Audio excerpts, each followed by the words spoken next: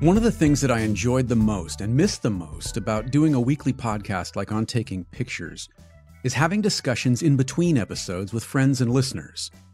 Sometimes we would go a little deeper on conversations that were started on the show. Other times they would prompt related discussions connected to things going on in our lives. I think the in-between moments are what are most interesting to me, connecting broad conversations around a topic to our actual everyday lived experiences. I'm starting to roll tape on some of these conversations, and while I'm not entirely sure whether it'll become a new show per se, many of you have expressed an interest in hearing more of these types of explorations. With that, I'm Jeffrey Sidoris, I'm talking to John Wilkening, and for now, let's call this In Between.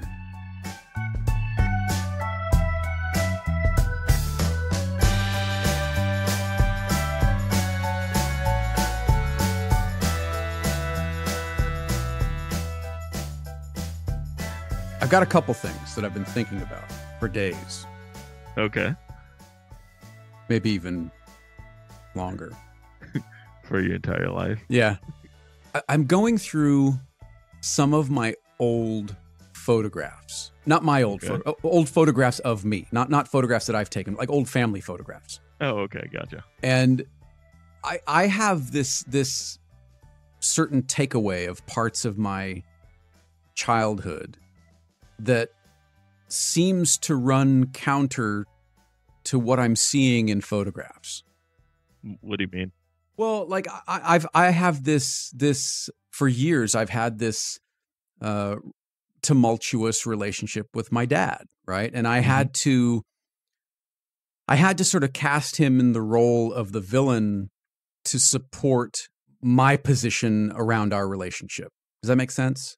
Okay, sure. Yeah, to make it fit in your make it fit your mental model. Yes, like there's a narrative at play in my head about my relationship with my dad, and in order for that narrative to continue to carry water, he had to be cast as the villain. Okay, yeah, that makes sense. But I'm looking back on family photographs, early family photographs I'm talking about, and it doesn't support that model. Okay, yeah. In a lot of these, well, in all of them, I'm seemingly happy and smiling, and so I'm thinking about there's this weird thing that happens in photographs where the photographs are like listening to a greatest hits record by your favorite band, right? Mm-hmm. Yeah, you get the highlights, but you don't get the context or the subtext or the little nuance in between them. So I'm left kind of looking at some of these photographs going, well, maybe that part wasn't as bad as I've been sort of a revisionist historian on parts of my life, again, to make this sort of narrative fit. You know what I mean? Yeah. In what way does this current model, what problem does this current model of your dad solve or fit? What do you mean? So we create mental models as a solution to problems. Right. We use it to explain behavior. We use it to justify, not so much justify, but to like put an idea that this happened because of this, or this didn't happen. Or yeah, exactly. Yeah. You know, like I didn't get the support for this idea or endeavor because, you know, and then you apply motives to behaviors that make everything fit. Right. It basically, in a sense, you create a narrative. Right. That in essence ties everything together, so that you and I mean you as in a human being, that makes sense because we're far more comfortable with a known adversary, right, than just random or just this unknown thing. You know, it's far easier to just go, this is the reason for it, than to go, hey, there's no idea why this occurred. It just did. Well, I mean, I definitely think that I have been at least somewhat of a revisionist historian when it comes to the relationship with my dad. But I was thinking about this in sort of a larger picture, no pun, um, of what photography does. There's a great quote that I've mentioned a few times on a couple different shows, that it's an interview with John Hurt, and he says, and I'm not going to get it exactly right, but it's something close to, I'd rather have memory than photographs, because however poor or inaccurate my memory is, I prefer that to being tied to the tedious reality of a photograph. Mm. And I think that there's some truth to that we do make memories where maybe none exist, again, to support the narrative of our lives. But then when there is this sort of photographic breadcrumb trail, it pokes holes in that narrative, or it can poke holes in that narrative, because you see little bits of, well, wait a minute, if this is true, if I'm happy in this photograph, for example, then can I infer that I was happy at that point in my life? And if I was happy at that point in my life, then this other part that I've constructed, how do those two things coexist? Yeah. How are you wrestling with that question? I don't know that it's much of a wrestle, because I think that I have, by and large, sort of put the turmoil. I can't keep blaming my dad for where I am at 51. I mean, people do it, but I can't do it. I have to now go, and not now, but it's been a progression. Did we have a great relationship? No. From about high school into, oh gosh, 30s or so. No, we didn't. But there was that time before it where, it was that I had a great childhood, and for a long time he was, that hero figure, or certainly that larger than life figure. And when that changed, I think I held on to those changes too tightly. And again, it's just sort of weird when now there's this photographic trail that supports a different model. And I think that's part of the power of photography across the board. I mean, whether it's documentary photography, whether it's fine art photography. I mean, one of my favorite photographers, as you know, is Crudson, and it's one of the things that I love about his work is that he's got a narrative in his mind. He's got a backstory. He's got this set of characters that mean something to him, but he never lets on to us as an audience what those things are. So we're left to fill in those holes or those gaps with our own narrative. And I find that as I'm going through some of my early family photographs, that I'm having to do that in a sense myself, because I don't remember. So I'm making assumptions around what was going on based upon what's happening in the photograph. Gotcha. Yeah. In those situations, I'm always reminded of I forget exactly who had the quote, but the quote goes something to the effect of, be kind to everyone, because it's not apparent the battle they are fighting. Mm-hmm. I always find that to be so on point with friends and family members more than random strangers. Mm-hmm. Because there's an assumption that your dad should, any dad should always be supportive. He may reach the point in his own life where he was dissatisfied with his own life choices or struggling with his own things, and unfortunately it gets in a weird way taken out on you. Mm-hmm. And you just happen to be the person that it got taken out on. Right. But it's very much an interesting question in terms of how important are those narratives in your life, in terms of how it brought you to the place that you are. Mm-hmm. And sort of what are the consequences of those narratives being changed with other inputs. Well, and I think that because they're photographs, not paintings, right? I mean, if I found a bunch of paintings of family portraits that we'd had painted or something, or it's different because it's an interpretation. Whereas the photograph, that's a more literal. I mean, that event really happened. I was really there, and I really looked just like that. I mean, it's not somebody's interpretation. It's not somebody going, well, you know what? It was really shit, but I'm going to paint them all smiling and happy. That's interesting how we consciously look at that photo is such a slice of life. Right. Like probably 60th to 100th of a second.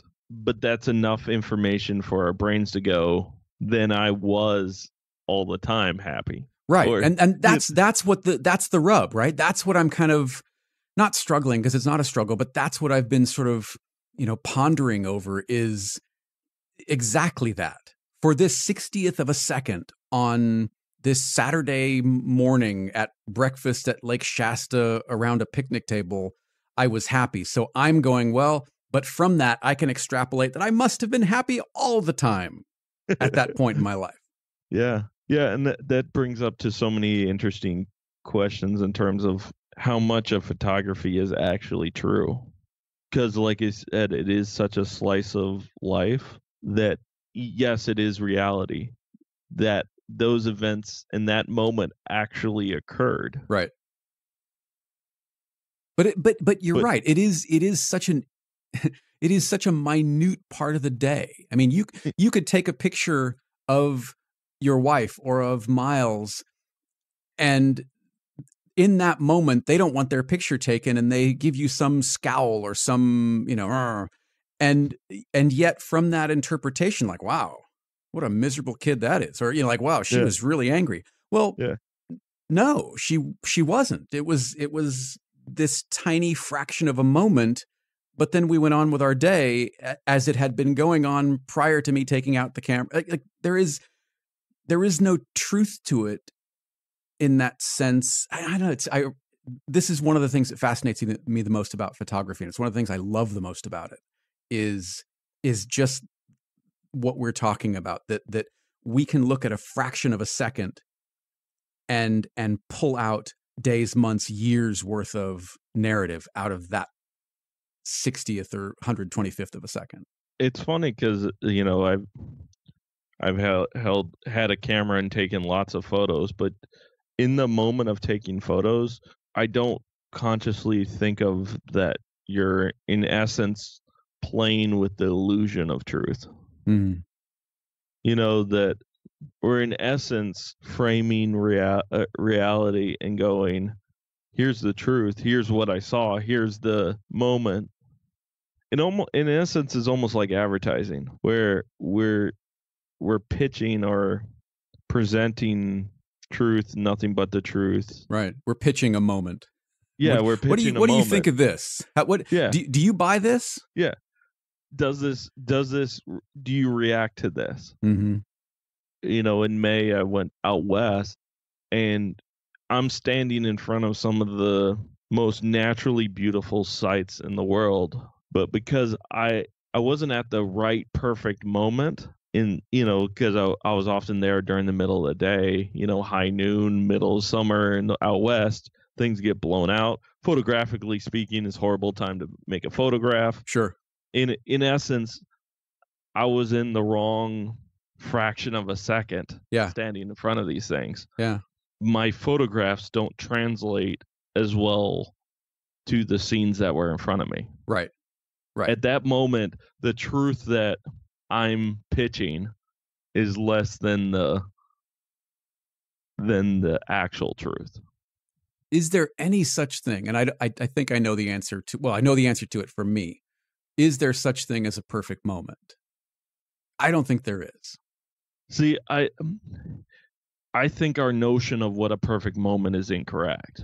How so? In that we look at perfect moments as peaks. Like literally, this is the highest point. Mm-hmm. Where I would probably view it more like a wave, where there's one coming every interval of some time. A series of perfect moments.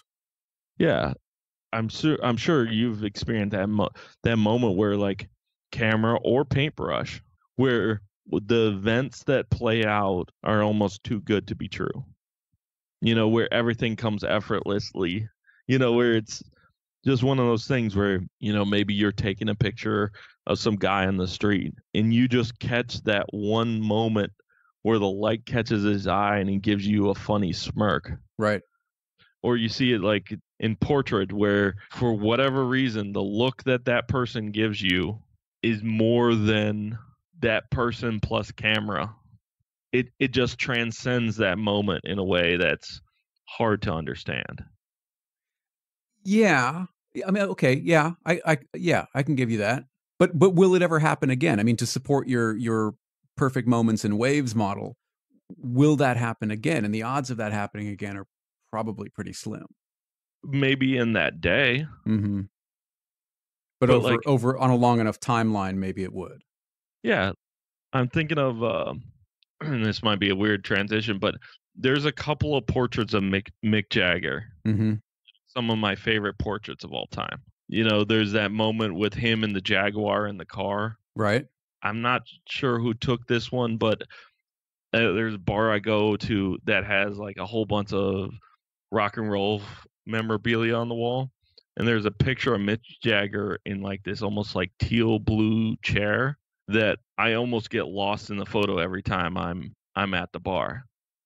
And would you qualify that as a perfect moment between subject, camera, light, and photographer? I think so.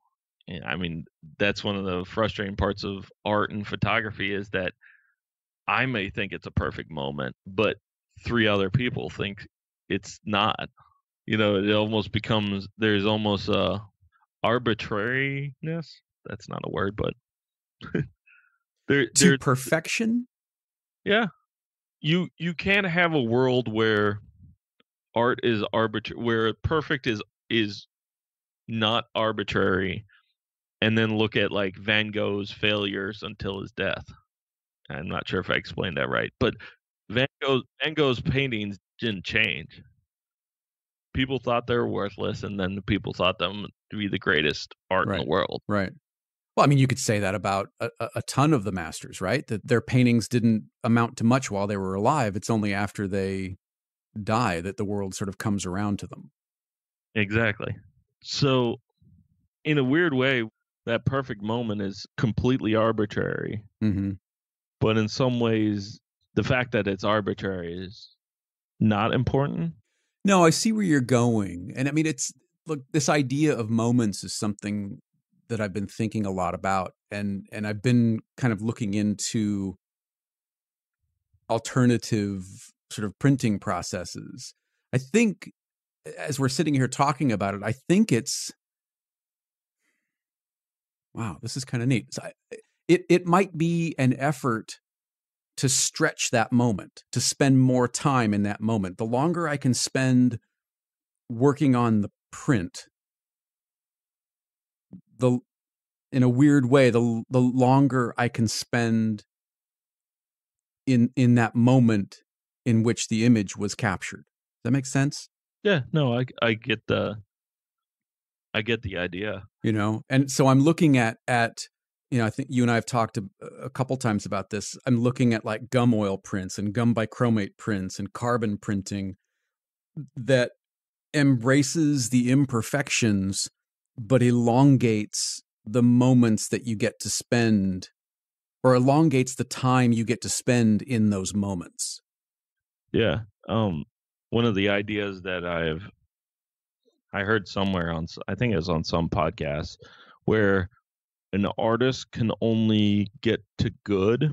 An artist can't get to great by themselves. Mm-hmm. It requires luck to get to great. And so what happens is artists have to improve their skill and their craft and their sort of like all the intangibles in order to increase the odds of hitting good. And then it requires spending longer time, putting more work into it. And just by putting in the numbers, you increase the odds of hitting great. Mm-hmm. it's one of those where like one every, say for a photographer, one every 1,000 shutter clicks, luck just happens to shine on you. Right. If you happen to, if you want to say luck strike, but you didn't hit the camera, you didn't see it, that one just misses you. Mm-hmm. And then, but the more you do it, the increases those odds and everything. And to your point, the longer and more involved you could stand in front of the canvas, the better your shots of hitting that are. Well, yeah. I mean, and I think with some of the stuff that I've been looking at, it's bringing back some of the, for me, and this is only for me, it's an attempt to bring back some of the craft of printing and making an image. And partially it's my own response to cameras being so good, that you can put a camera in auto and get great photographs on the back of the screen, on your computer, etc. But and maybe even hitting the print button, you can get a terrific print. But I don't feel like in those cases there's enough of me in that process, and I'm trying to get to a process or a series of processes. It doesn't have to be just one, where I feel like there's more of me in getting to the final product. How do you measure or quantify you in a process? That I don't know. I mean, is it as simple? In some cases, it's as simple as hands in motion.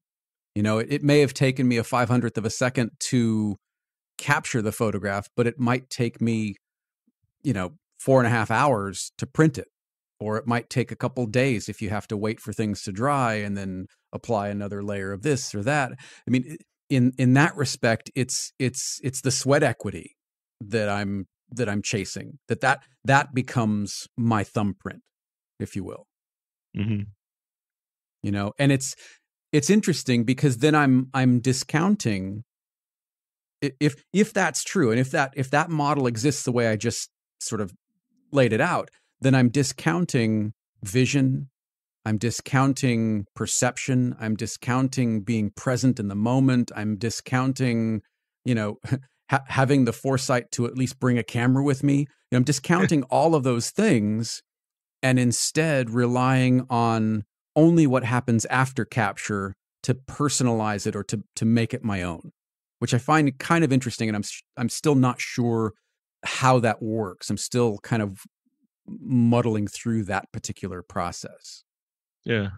That's what's funny is that we've all seen a photographer do something and enjoyed it so much that we've tried to emulate it and realized that what they do is not something that we could do. Mm-hmm. Sometimes before you even start. Oh yeah, definitely that too. I mean, look, you and I went to the Sally Mann show, and I saw that show probably half a dozen times and was blown away and saw new things about it every time. But I know that I'm not going to go wander around with an 8x10 camera and, a cart full of potassium cyanide. I know that's not going to happen. Mm-hmm. So how do I get to the feel of those images? How do I get to the craft and the sort of physicality of the process of making those images in my own way? Because I'm not her. Yeah. And that's what I think has been kind of fascinating, Yeah, then it becomes one of those where you're like, we're realizing that you can't do what they do is almost important a piece of information as realizing what you want to do. 100%. And that's the part that I think can take the longest is getting to that realization. Yeah. Oh yeah, no, agreed. But then then also having how to put this, having enough introspective to be looking at, say, Sally Mann's work and going, I couldn't do this, but there's something about this work that I'm resonating with enough that I go, what might be something in there that I can take, borrow, Mm-hmm. steal. Mm-hmm. Like, Mm-hmm. how do you then take what you're responding to and and bring it to your work? Right. And I think that's a big step in sort of like your maturation as an artist. Instead of, it's almost, it almost becomes like a self-reflectiveness where you go, I couldn't do that, but something in there is important enough that I want to sit there and consider and then develop a way to get it into my work.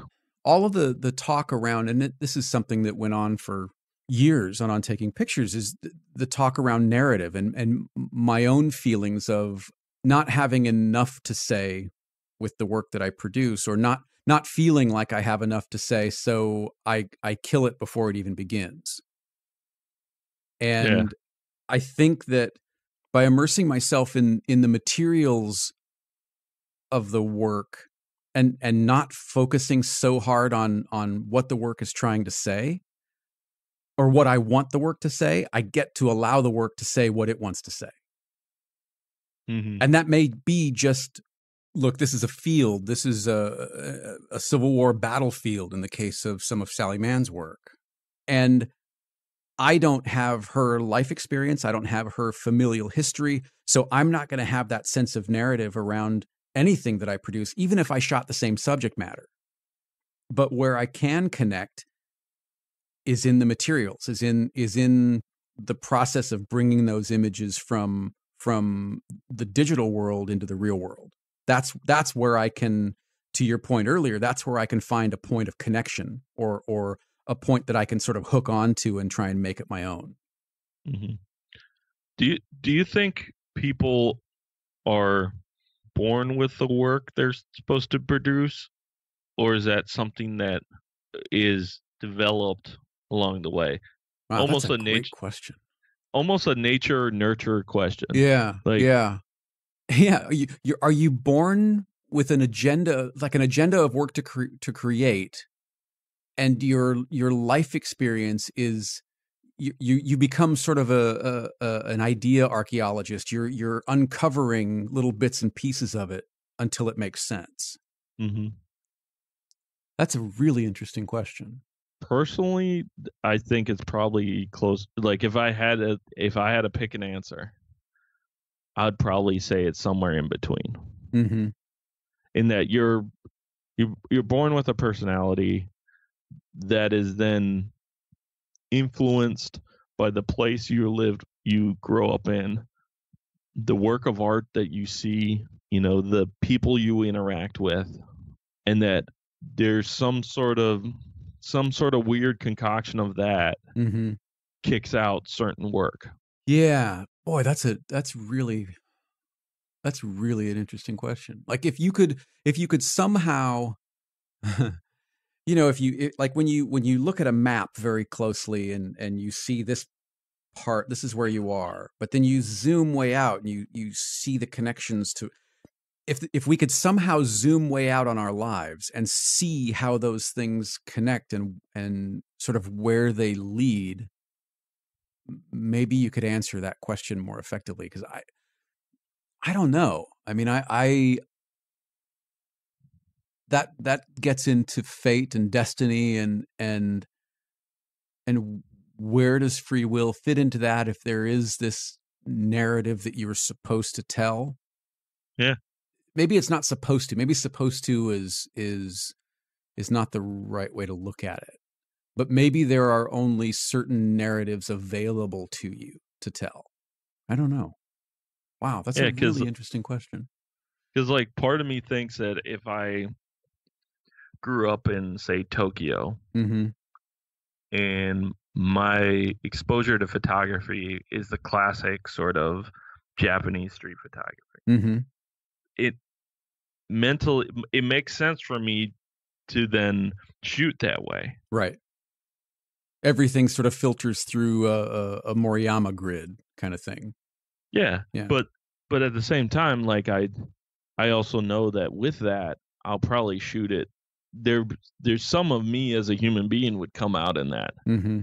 I have no idea how that would manifest itself, but like I couldn't see a way, like not not not in a pessimistic way, but in some ways it would make such complete sense for me to have it unfold that way. Mm-hmm. Do you feel like it's not unfolding the way that it should where you are now? Huh? I I don't know. Part of me definitely feels like I have projects that are untold or unexplored. Mm-hmm. And one of the struggles I've had over the past year, in a way, I feel like I've pulled back from photography and sort of the internet photography world over the past 6 to 8 months Mm-hmm. in a way that I haven't in the past couple of years prior to this. Do you know why? Is there a definite thing or event or route that you can point to say this is why I'm doing this, or has it taken some time to realize consciously that you were doing it? Um, I think it's a mixture of both. Mm-hmm. And I don't think there's like a singular moment, but not that my entire goal of photography was to earn a living through photography, but there was an expressed desire to get paid for what I do. And what I've experienced, what I almost get to the feeling of the like I've literally hit my head against that, if you want to say, paywall. your The, your own work is behind the paywall. yeah, like I've hit my head so many times on that thing that I've just it's in essence it's taking the joy out of it. It's taking the like I kept on trying to take the work and pushing it into this, trying to monetize it so hard that I think in essence I burnt myself out of my own work. And then it became this weird question of like, if I'm not going to earn money through that, how, where how do I shift my life in order to provide for the wife and kid and do the things and accomplish the things that we want to without trying to do that with my art. It's not to say that I won't try to do that with my art, but I'll almost view it as cherry on top potential income than trying to make a career out of it. Right. Are you able to still see, and this is kind of a loaded question, are you able to still see your work as good? Or have you now gotten to that point where, and many artists do, myself included, where because it's not selling, it must not be very good. I mean, I know you know that Yeah. those two things aren't connected, Yeah. but have you gotten to that point that you've made that connection? So even in that, even in my struggle with making money with that, I objectively know or feel, I guess would probably be a better way to put it. I feel that my work is good, that I've created interesting work, and that the quality of my work is far superior to the financial reward that I've gained from my work. And is not indicative of the financial value of your work. Correct. Yeah. Okay. Correct. Because in some ways I feel that right now the art market's in this weird place where it hasn't gone through the revolution, or it's behind the revolution that's occurring with internet replacing like physical retailers. Mm-hmm. And that we're still in a place where like getting into the right gallery probably matters more than the work you create. But certainly that's starting to change. I mean, I've seen a lot of online galleries that are hosting some pretty remarkable work, and it seems to be, I don't want to say the tide has turned, but I think that it's there is a shift. I completely agree with you. Mm-hmm. But like where I'm at is I need to put art and sort of creating photos into a box that will allow me to create those work long term. Mm-hmm. Instead of, I feel that in my desire to monetize things, I've been trying to sprint more than run a marathon. And I'm burning myself out. So do you let go of the monetization as a motivator and just refocus on the work? Or what's the solution? I think that is the in essence, that is the solution. The artists have struggled to earn a living from their art probably since the dawn of time. I'm sure the cave painter in France didn't get paid for what and was pissed about it for the rest of his career. No more horses for you. That's right. and to, in a weird way, accept that as the potential status quo, with the, if you want to say, the asterisks of life may change, right? And in essence, as long as it keep on producing work and putting things out there, that has the potential of changing, right? But I mean, doesn't that give you, I would think, letting go of the monetization side of it, at least for the moment, and allowing yourself to refocus on what you loved about it and still do, that's got to be pretty liberating. It is. Although terrifying at the same time. Yes. Yeah. Yes. It's hard because it's equivalent of breaking up with a girlfriend who you thought was going to be your wife, and then but you still like hanging out with each other enough that you're like, let's be friends, but we need to figure out how this relationship works. Odd analogy, but okay. I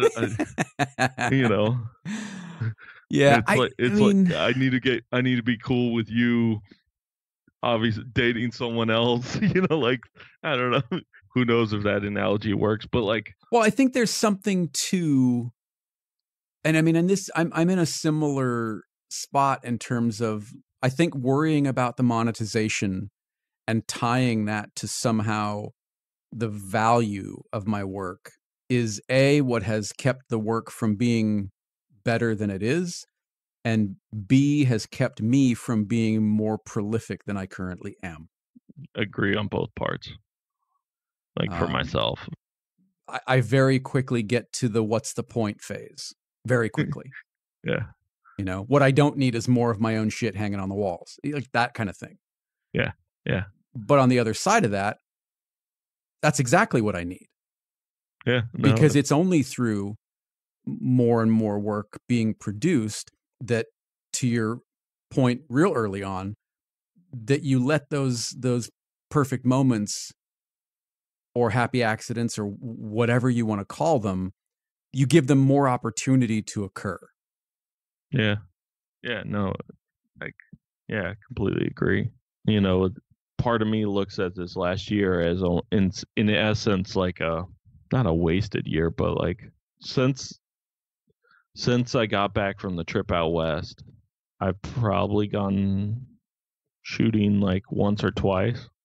Which is surprising because you were so affected by that trip.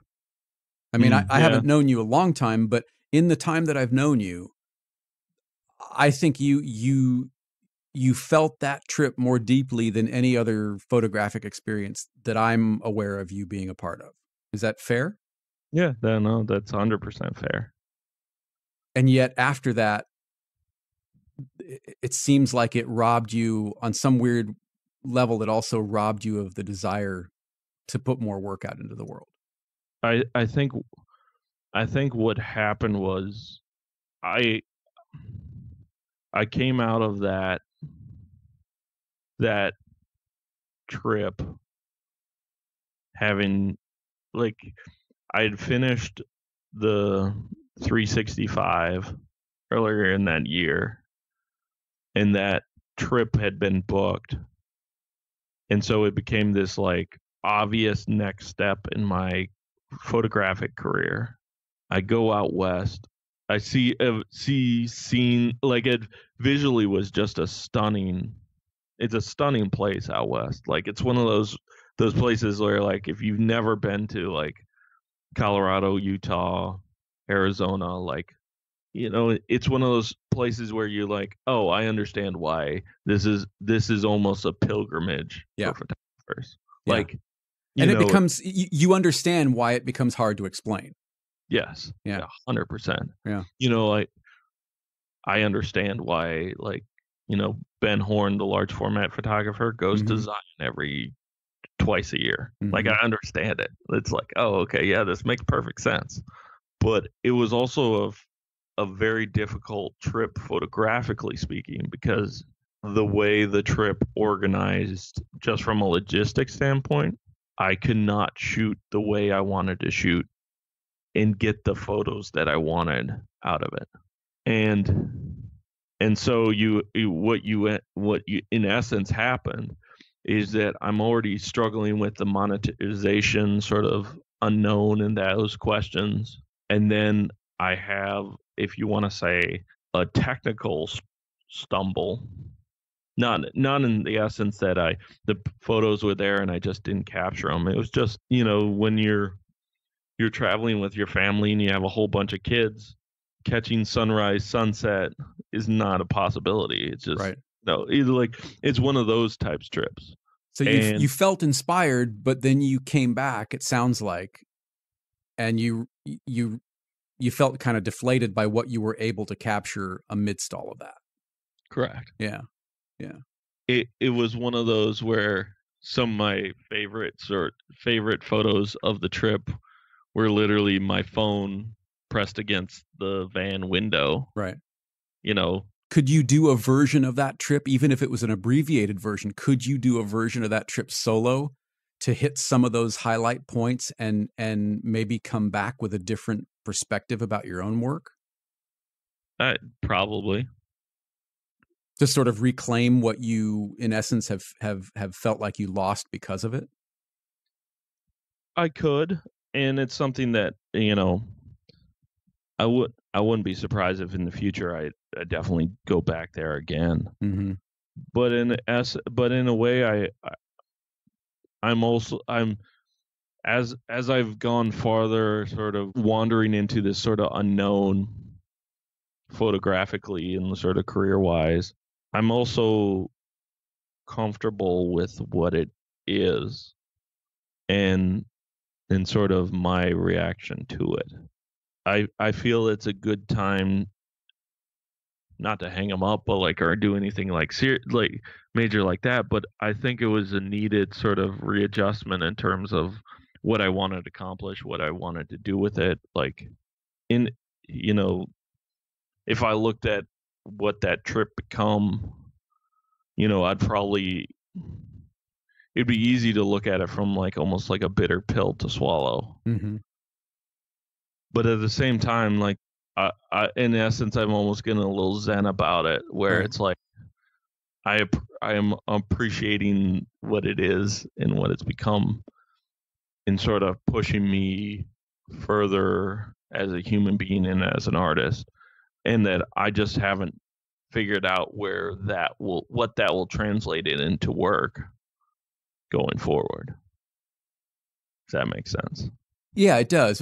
I just want to be clear that it hasn't taken away the drive to create work. It sounds like there's just sort of a retooling about what that work looks like moving forward. Yeah, and that I'm one of those people that firmly believe that if you're creative, you need to create in some capacity, and that it almost be something you have to get out of your head, and that at least I know for myself that the only way I'm happy is if I'm creating something. Right. The lesson and the challenge that trip has sort of prompted is learning where I value and what I emphasize and sort of push forward, and sort of refocus on the creating rather than on the monetizing, and sort of readjust those balances and look to orient my life outside of art in a way that will allow me to keep on creating art. Right. Right. Let them both sort of serve each other instead of pulling from each other. Correct. Yeah. Correct. Yeah. Now, how that manifests going forward, no idea. Yeah, and when you figure that out, would you email me a copy of that manifesto? Because it'll just be a gif of me shrugging my shoulders, going, "Huh?" Right. Just Yeah, no idea. followed Over and by over. me kicking a can farther down the road. Right. Right. Yeah, it feels weird because I don't have an answer. I don't have, like, in a weird way, it just feels like I'm on, like, starting a journey on a very different, like, starting a journey again in a different place. Mm-hmm. But almost, yeah. But the willingness It's to be on that journey is what's most important. Yes. Yeah. I think.